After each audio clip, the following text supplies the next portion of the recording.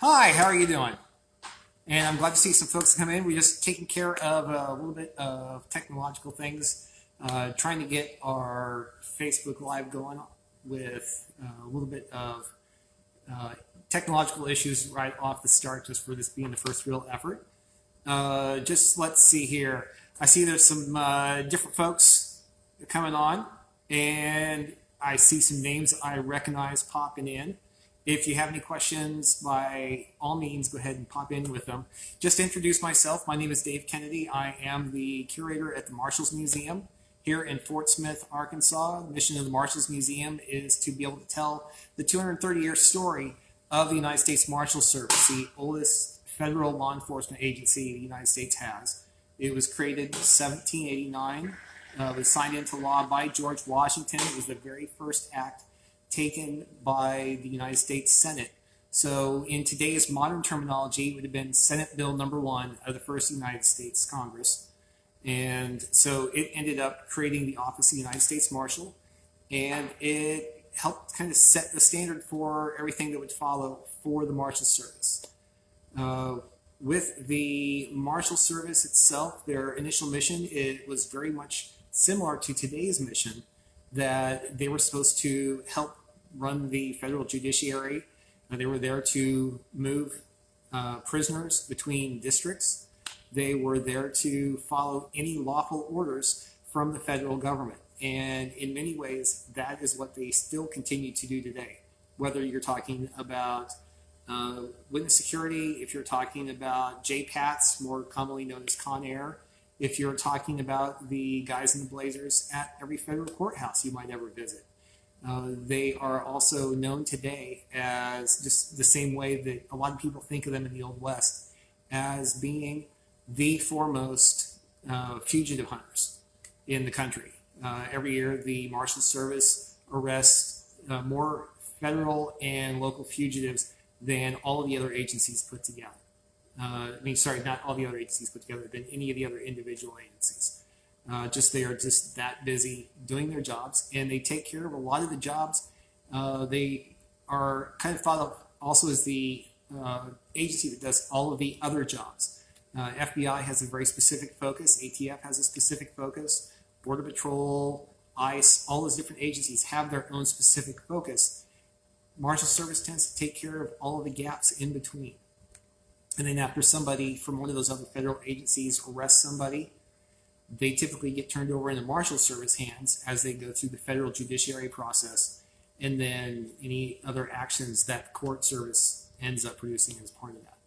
So as we've got some more people who have come in, great to see a lot of folks coming in here. I see somebody's in here from Fayetteville. I know I've seen a couple people from, I saw somebody from Illinois. I saw somebody from Arkansas, some here in Fort Smith. And so as we go through and see all the stuff in here, I'm going to go ahead and start talking about the meat of what we're doing here. As with a lot of us, we are trying to do some social distancing. The staff of the Marshals Service, the staff of the Marshals Museum is social distancing, even though Arkansas is not a shelter-at-home state. We are doing what we can to help prevent the spread of coronavirus, COVID-19. And in doing so, all of our staff is off-site, with the exception of myself being the collections person as the curator. It's kind of hard to work with a lot of that stuff over a computer, where if you're doing development or administrative work, if you are going to a whole bunch of Zoom meetings, which I know a lot of us are, we are able to do that from our own home. But in the case of the job that the curator has in most museums, a lot of it has to do with being one-on-one with the objects in the collection. And so I'll talk a little bit more about my job as the curator. I will talk a little bit more about curators in general, and I'll talk about my job here with this particular collection. And so if we have to, as I see other questions have popped in through here, when we see any when I see any questions that come along through here, I'll try to answer them. If it's an answer I do not have or is the responsibility of somebody else here at the Marshals Museum, I will try and direct that person to where they need to go. A along the lines of people's perception of the Marshals. There was a question in here about how accurate was the Marshals movie. I'm guessing you're talking about the film U.S. Marshals with Tommy Lee Jones. Tommy Lee Jones's role in both U.S. Marshals and in the film with Harrison Ford. Now I can't remember the name of the film. But both of those films are very close to what the Marshals actually do. They show up, especially if they're out after a fugitive, they don't care what the person did. All they know is that they have a piece of paper in their hand that says that person needs to go to participate in a court action of some sort. And so that's their job, is they want to go make sure that that body gets to the right place. And as Tommy Lee Jones said, that he doesn't care. When Harrison Ford's trying to say he's innocent, he was framed, Tommy Lee Jones didn't care because that's not his job. The Marshals are not there to adjudicate anything. The Marshals are there to do their job. And Al Butler, one of the foremost deputies of the 20th century, he was at New Orleans when they integrated the school district. He was at Ole Miss on the steps of the Lyceum. Behind me, I'll show you here in a little bit. We have a tear gas gun as well as the helmet Al Butler wore at Ole Miss when they brought that school together. But then also through the 1960s and later, Al Butler was very important in the Marshal Service. And one of my favorite quotes from him is, "You put on the badge to do the job." Essentially, that you may not agree with what you're doing, but you still go out and do it. As for my job, and I said the question, oh, yeah, The Fugitive, that's the name of the film. I don't know why I couldn't remember that. Other questions, I'll talk a little bit about Bass Reeves here in a bit.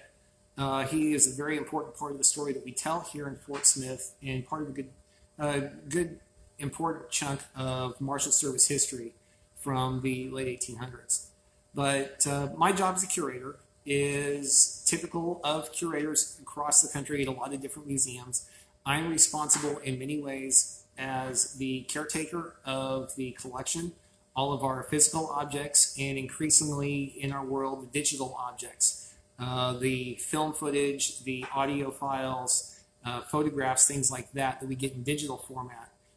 We're responsible for those if they're relevant to our collection. So our collection here is very much about how can we best tell the story of the Marshal Service. The other parts of our responsibilities tend to go towards being, I don't want to say the person, the know-it-all in the room, but we tend to also be the subject matter experts on our particular missions. So myself, and I rely greatly on Leslie, our Director of Education. She and I tend to be the two people who people bounce ideas and ask questions of here. My job here at the museum also is because I try to be a repository of the stories, the social history of the organization. I try to get hold of oral histories and other information about specific deputies as we look through the organization's history.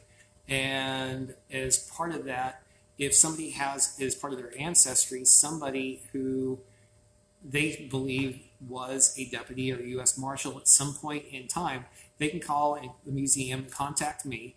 You can just get to us through our Facebook page or through our webpage, and you can contact me and say, hi, I've got this person who is my ancestor, and the story in the family is that they were a deputy. Can you tell me about this? And we will try to find out more information about that. And we're always on the look for materials related to people so we can help better tell that story of those deputies. I see somebody's here from Cersei.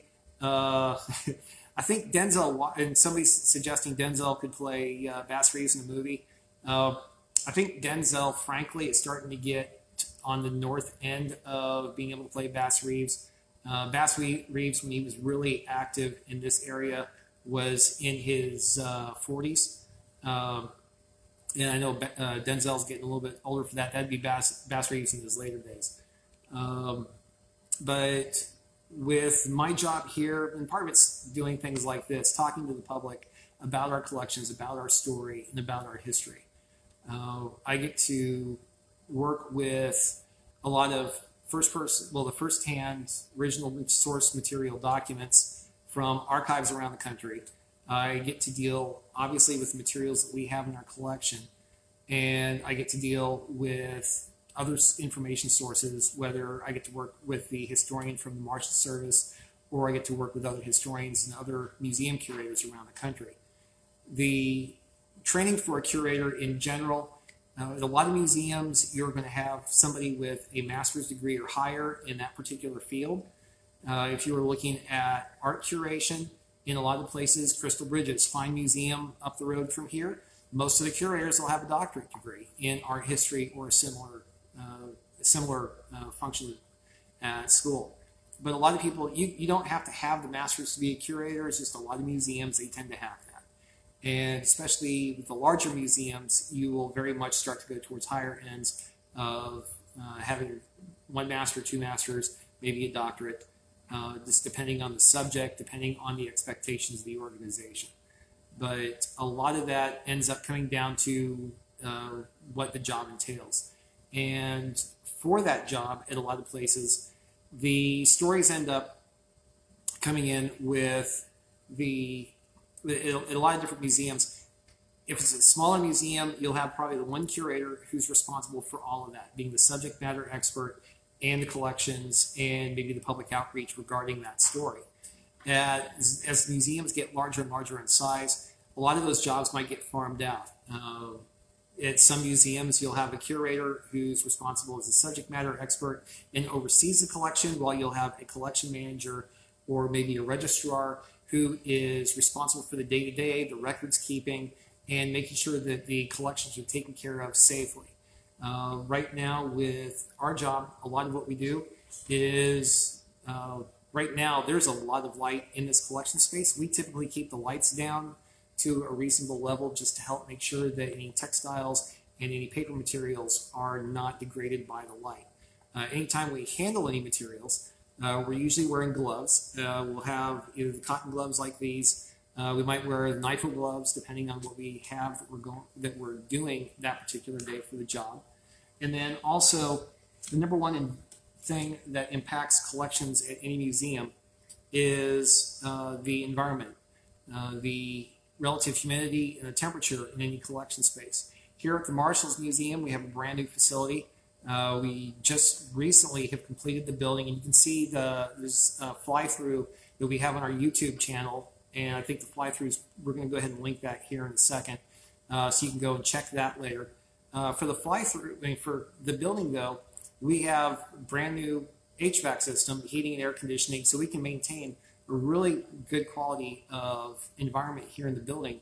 And the collections area here, we have as a separate HVAC system all to its own just for this room that I'm in. And as part of that, I keep track, this right here is a data logger that keeps track of the temperature and the humidity.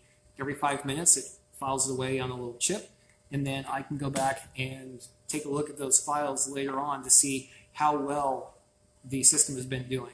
And so we try to keep our temperature and humidity relatively flat. We try to keep it around 68, 69, 70 degrees for temperature, and we try to keep it between 45 and 55% humidity. That helps kind of keep everything in general on a good solid line. It's not too dry for the paper materials. It's not too wet for the metal materials. And between the combination of the temperature and the humidity, we can better take care of what we have here in our collection, not just for now or a year from now or 5 years from now, but for 50 and 100 and 200 years from now. So not only will we be able to see it and our kids can see it, but this way our grandkids and their grandkids can continue to see this and help share this story, because we feel that these materials are so important. And so this is one of those things that we feel really strongly about here at the museum, is just taking care of the materials. So a couple of things that I would like to talk about, and by all means, if you have a question that you want to ask me here as the curator here, as a curator in general, or if there are particular stories from the collection that you want to hear about, by all means, feel free to go ahead and type those into the comments, and I will be more than happy to answer those questions. I do have a little bit of show and tell. Let me get the gloves back on here. have a little bit of show and tell because one of the things, and it's almost some people have mischaracterized the, and actually, I'll go ahead and I'll answer Corby Dickerson's question here. Do we have a layout planned for the exhibits? I'm very curious to see what's planned. We do have plans for the exhibits. Everything is already designed. It's ready to go, and that's part of our development efforts right now. We've been very forthcoming with our total goal.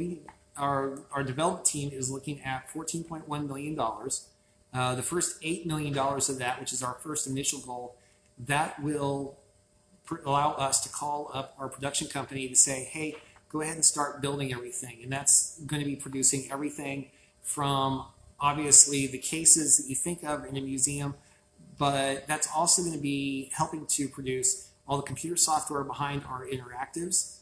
And we're talking a level of interactives well beyond, like you push this button, the light comes on, you push that button, a different light comes on. We have very active operations that are going to be planned for this that include everything from a decision courtroom where you get to make decisions regarding whether or not, if you're a deputy marshal and you're placed in a situation and you have to make a choice as to are you going to do A, B, or C, you'll get to pick out which one of those you want to do. And then not only will you compare those answers to everybody else in the room, but you'll get to find out what that historic deputy or U.S. Marshal did in that decision and why they made that. And quite often we'll be surprised as to what people want to do or why they want to do things a certain way. Also, regarding modern marshals training, we're going to be able to have you run through an exercise that shows you how thinking is affected by how exerted you are or by activity. And we'll have you recognize that's how, just the same way that the deputies learn at the Federal Law Enforcement Training Center in Georgia. They learn how to control their thinking, they control their heart rate in order to become better at their job. And so they are safer and they're better in control of what they're doing. So they don't have an accident resulting in anything from escape of a fugitive to loss of life on the other end, and both of which are bad outcomes. We're also going to have an amazing storytelling opportunity in our section, Frontier Marshals. We're obviously, if you're going to be telling story in the Old West, you're going to be in the saloon. So we'll have a saloon section that is going to have a variety of different activities, from a bartender who is going to be able to tell stories, and you'll see the stories happening in the mirror behind them as the mirror disappears and you'll see the screen. Or even card games, electronic card games that will show you different stories about the good guys, the bad guys, and the in-between. Because a lot of the deputies over the history of the organization, especially during the 1800s, they may not have been really great people.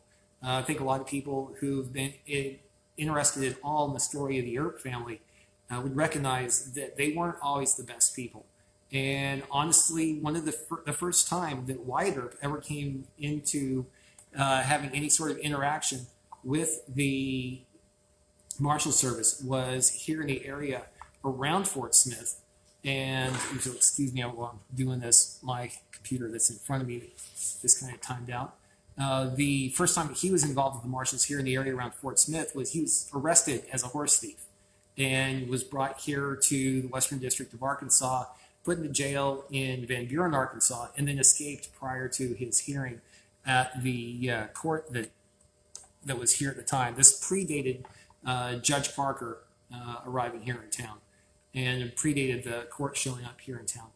And let's see if I can get this back up quickly. But this is just going to be 1 second.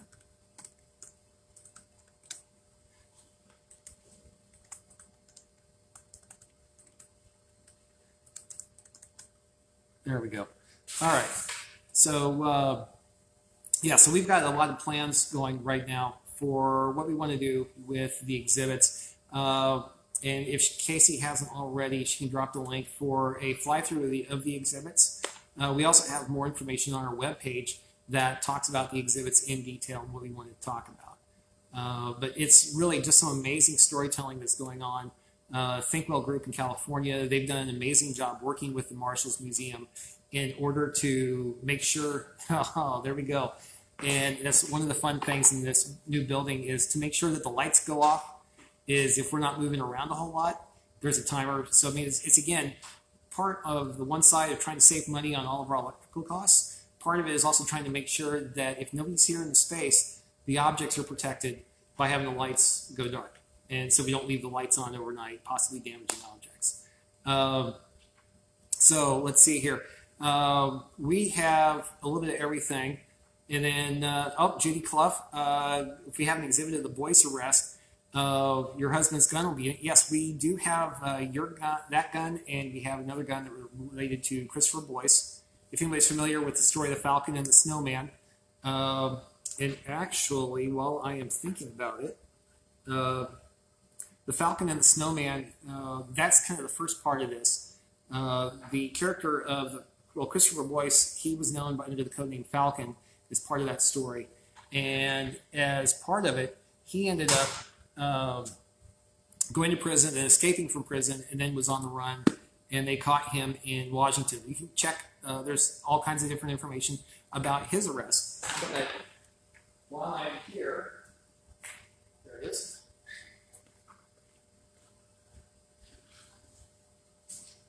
We are in the middle of our inventory, and these are the two revolvers that were being carried by deputies when they arrested Christopher Boyce as he was on the run in Washington State. So these are Ruger Security 6s. At the time, that was a standard sidearm for Deputy U.S. Marshals. And we just happened to come across those again yesterday because those were the those are just, right now we're in the middle of doing a full inventory. Every year for the Marshal Service, we do an inventory of the collection because of our collection, a full third of it is on loan to us from the Marshal Service. That's everything from a lot of the firearms that you might have seen just behind me. That is a lot of the other stuff that's back in here. The Marshal Service is very happy to have us as part of this activity. We are not part of the Marshal Service. I am not a Marshal Service employee. We receive no funding from the Marshal Service, but we very much try to. Hold on a second. There we go. The Marshal Service is very happy to have us on board with them, and we are very privileged to be able to help tell that story. So we are excited to be able to tell it. It really is a neat story. I've been interested in it ever since I was a little kid and watching John Wayne as Rooster Cogburn on my dad's lap. Although we do anymore, we have to recognize that the story of Rooster Cogburn is a fiction, despite having, we've had a number of folks show up over the years claiming that they were the descendants of Rooster Cogburn, which led to interesting conversations.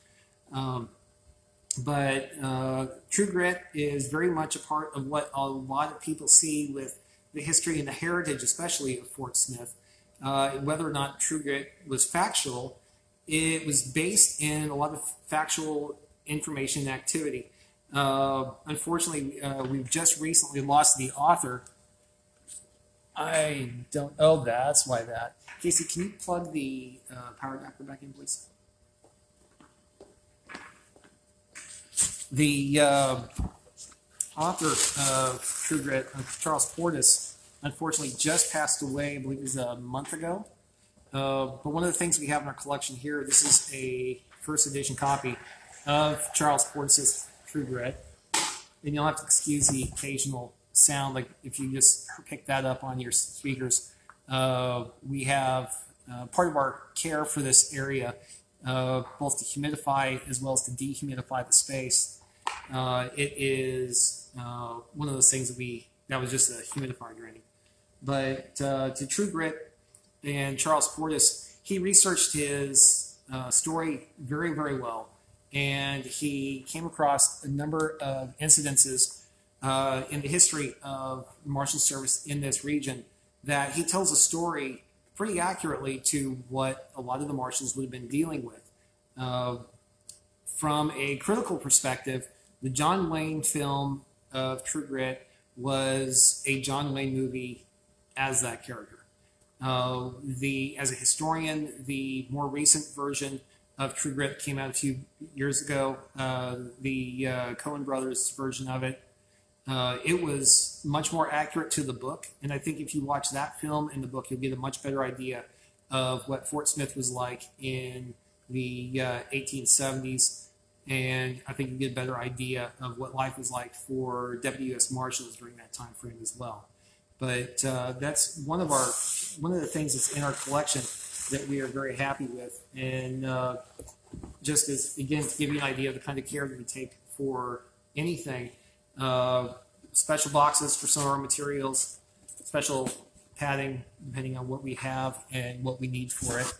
And then, so as we try to go on, we're trying to help expand that understanding of the history of the Marshal Service from just being that 20-year period in Fort Smith and Indian Territory to being the entire 230-year plus history of the Marshal Service.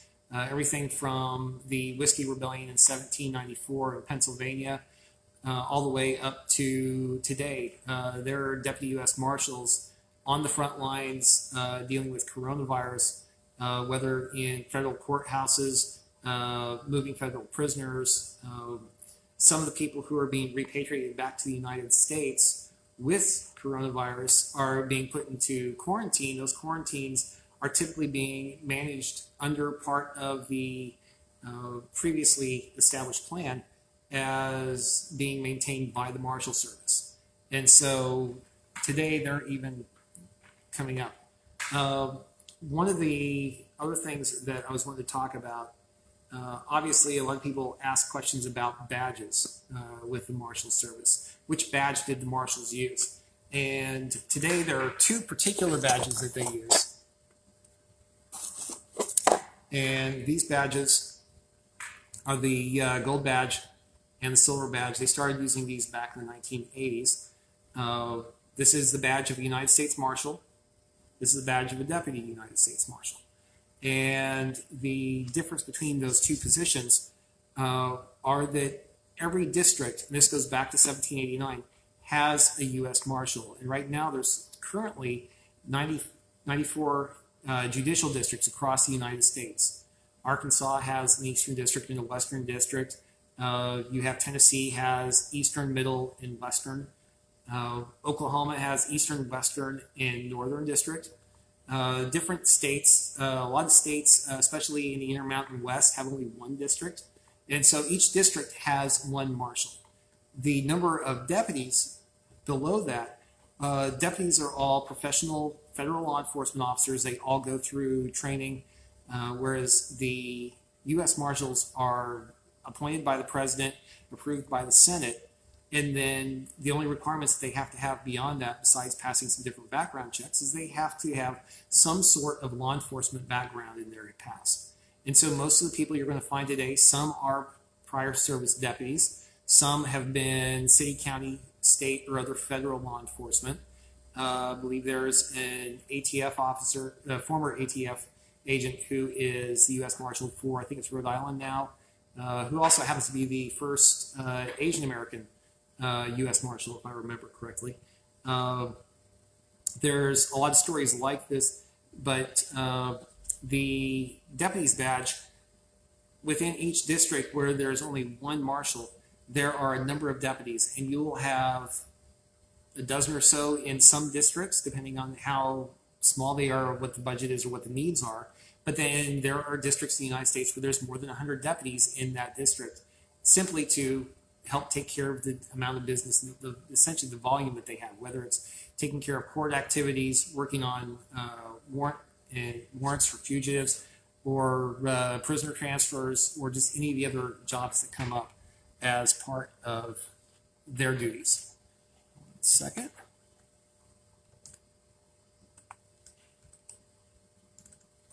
Let's get that back up again.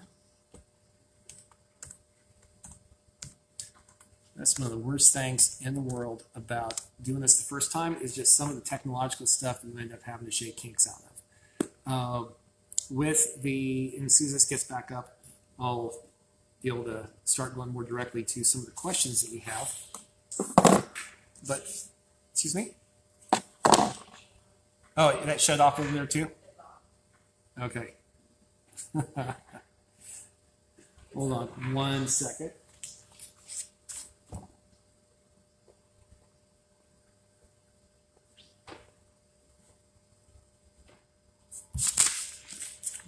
There you go. Everything else is lowercase except for the first one. And as we are trying to go through here, we are having all kinds of fun trying to keep up with this. But a couple of stories that I have right now, I'll be getting back to your questions here in a bit. We have one special badge that we have, back to kind of one of the things that we have right now in our exhibits that is built up is we have our Hall of Honor. It memorializes the 376 men and women who died in the line of duty to the United States Marshals Service. I say men and women. There is one woman who's on there currently. She was killed tragically in 2011 as a task force officer. She was a Miami-Dade police officer. We just mentioned her on our social media at the end of March as part of Women's History Month. So we wanted to mention her. We are looking at telling these stories of these 376 men and women as we go through our jobs. The first line of duty death was 1794. That was a U.S. Marshal in Georgia, all the way to the most recent one being a year ago, March, in Rockford, Illinois. This badge that I have here is a badge of Deputy U.S. Marshal Cheshire, and I have the credentials container for U.S. Marshal Kenneth Muir. They were both killed in 1983 in Medina, North Dakota. That's an incident that we get to talk about a little bit here at the museum. There was a question earlier about our exhibits. Some people are concerned that we're going to be very much everything very specifically to tell the story, like just a lot of really positive stories about things. But we also recognize that we need to touch on some tough stories and look at them from all sides and explain kind of what happened and look at it again with the view that we can to talk about situations that happened and how the Marshal Services progressed from those stories. And we are getting to, yeah, we had all kinds of different technical issues with different things falling apart here, but we're getting there. But we get to tell a lot of those stories. We get to talk about U.S. Marshal Muir, Deputy Cheshire, as we go through and talk about the different events surrounding their tragic deaths. But we get to talk more back into history about a variety of people as we continue to look into the story of the Marshal Service. And when everything goes wrong, everything will go wrong. And should be back up to be able to answer your questions here in a second.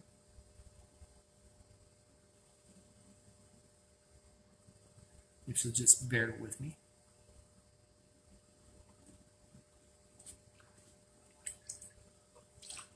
And we'll sip of water there.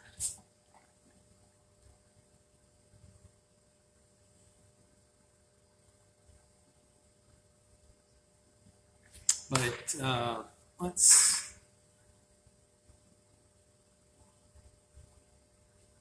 Every time I think we're almost there, we're not. But the Marshal Service, so we're really excited about the opportunity to tell that story, not just about the area of Fort Smith, but also to talk about the area everywhere else around the country. Whether it's stories of things that took place in North Dakota, stories about things which have taken place in Washington State. We talked about the arrest of Christopher Boyce. Amazing stories and all of that. We get to talk about the changing nation, how the Marshal Service was there for every major event in American history. Whether you're talking about things like the like the Whiskey Rebellion, or different events like the integration of Old Miss, this New Orleans school district, other issues regarding segregation. We get to talk about different events involved with their participation in different court actions, court events, investigations that may have resulted in different people being arrested, just doing their jobs. And in some cases, we get to find out a little bit more about our American nation, because that's one of the things the Marshals Museum also looks at, is our ability to tell the story of the country, not just the history of the country and the history of that organization, but how really the Marshal Service falls back on the Constitution and the rule of law as a big part of what it is that we do.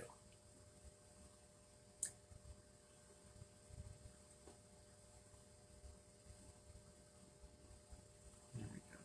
I think I'm finally up to be able to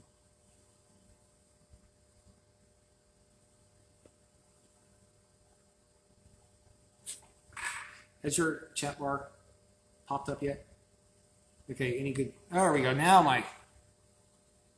Here we go. Yeah, Southern New York's. Now I'm back on to everybody's comments. Let's see here. Yeah, unfortunately, I have to disappoint people who are John Wayne fans. I love John Wayne to death. I grew up watching him, and I really enjoyed his stuff. But he is very definitely, especially at that time frame, his stories were very much stories that were John Wayne films within some particular area. It was almost to the point where a lot of Elvis films were Elvis films that had just some other different subject line. But let's see.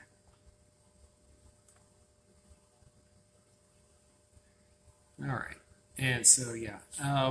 But unless there's another question that I see coming up, I know I didn't get a chance to check all the comments.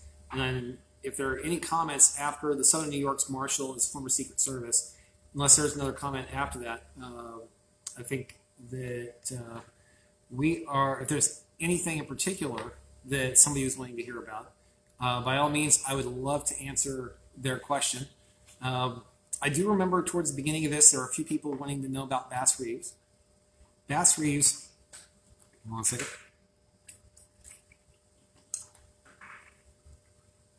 Bass Reeves is a very special person. He's very near and dear to a lot of us here. We consider Bass Reeves to be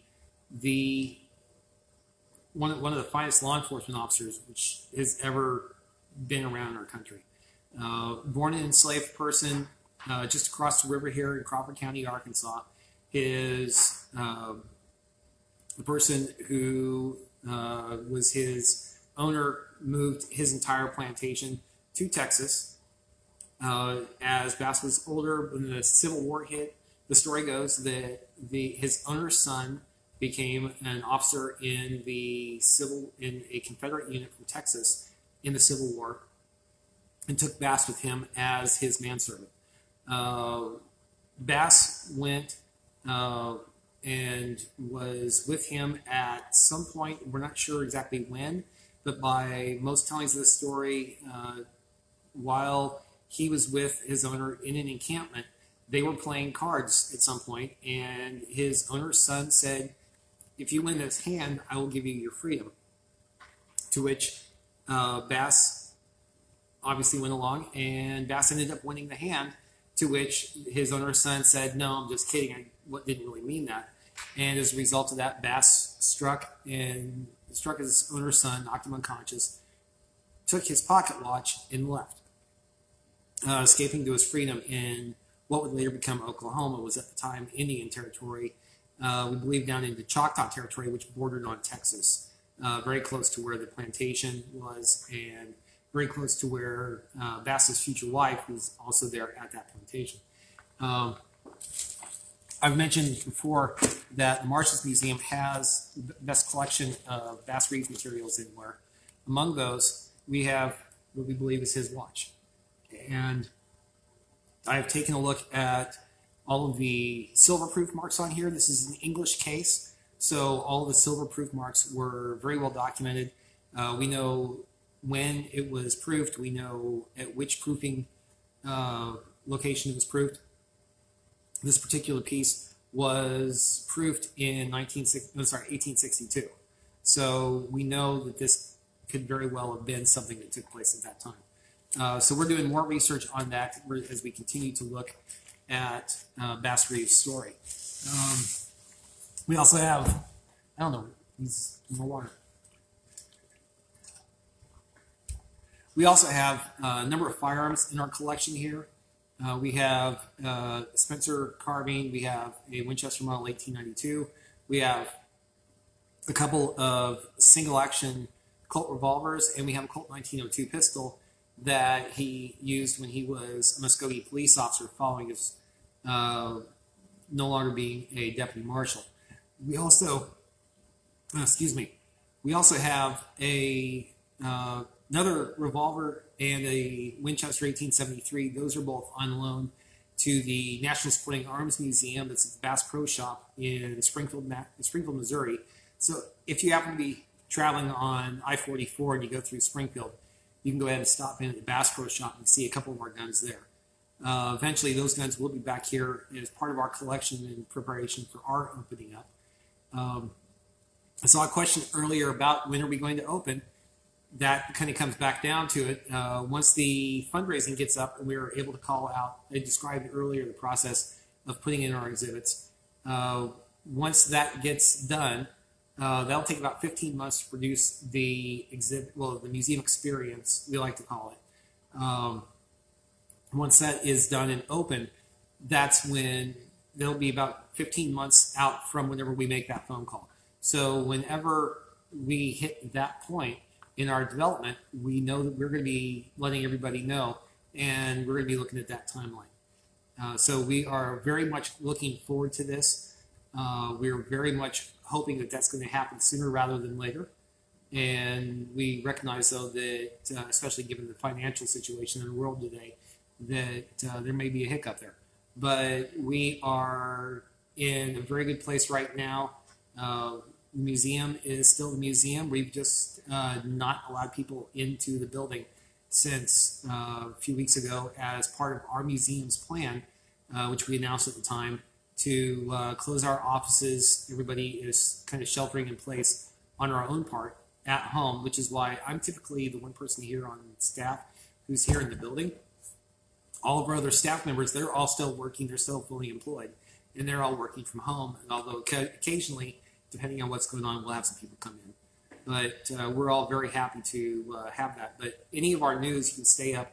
I think Casey just linked the newsletter is linked.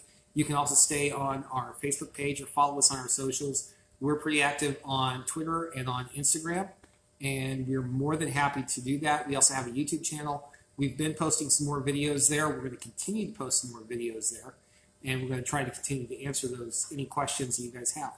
Hopefully, at some point in the future, we'll have some more Facebook Lives, whether it's a little bit more targeted to specific objects, specific activities in the museum. We'll do that. Other than that, unless there are no other questions, I'll give everybody a minute or so, and then we'll probably go ahead. And I know I've been talking nonstop for most of an hour now, but if nothing else, you can always send us notes, send us ideas, and we'll be happy to tackle those in the future.